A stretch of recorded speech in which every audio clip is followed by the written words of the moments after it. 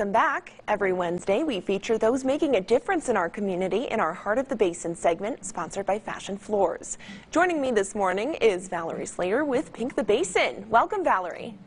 Thank you for having me. Perfect timing, too. It's kickoff to breast cancer awareness, so very thankful. Exactly. And can you tell us a little bit about Pink the Basin and the organization's goal? Yeah, so we've been here established in the area since 2012. We partner with 6 area hospitals, 2 in Odessa, 1 in Midland, Big Spring, Andrews, and Pecos. And together we work to ensure that every woman in the Permian Basin has access to life-saving breast cancer diagnostic services such as mammograms, biopsies, MRIs, and other breast imaging tests.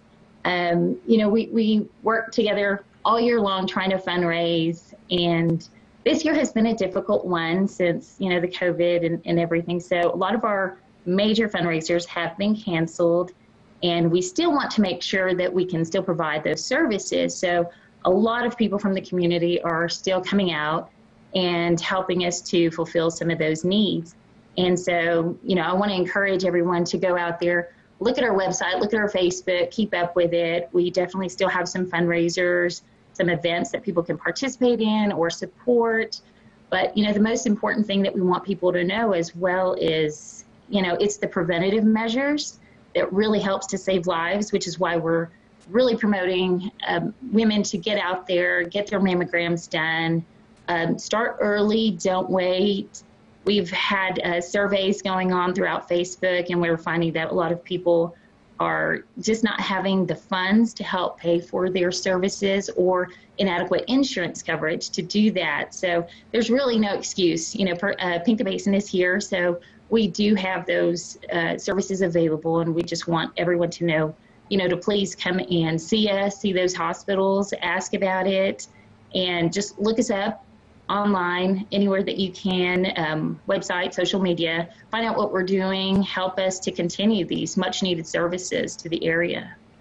And so, as you mentioned, October is tomorrow, and that starts Breast Cancer Awareness Month. And I know you mentioned some events, but is there maybe one in particular that comes to mind that you want to talk about real quick? Definitely we have 15 and plus every week. We're having an additional one. So, but I think the main ones that we had that were so important, that were educational, was the symposium that just happened. And then we also had one in partnership with the Sewell family of companies that is providing a free live stream event. And that's put on through their Facebook and their website. They're going to be inviting Margaret Feinberg, who is a breast cancer survivor. And really we want those who are struggling right now, who are battling breast cancer, and those who are going through that and helping family and friends with it, to be a part of that, to benefit from it. As far as the fundraisers, they're also doing a press cafe event the 12th through the 17th, Texas Roadhouse, and several others. So, please take a look. There's in-person events, some that are, through purchases like Kendra Scott and Dillard's. So we have a lot, and it's continuously changing. So we're super blessed, very lucky that our community is trying to ensure that we can still offer everything that we need to for everyone. And Valerie, before we go, I just want to make sure we share one last message here. So can you just quickly explain just how important it is for people to keep up with exams to make sure that they don't have breast cancer?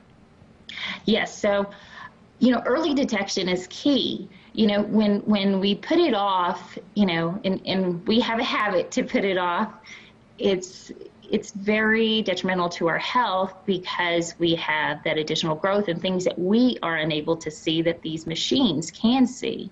They can detect it, and to help prevent further surgeries, extensive treatments, and, more surgeries that are unneeded.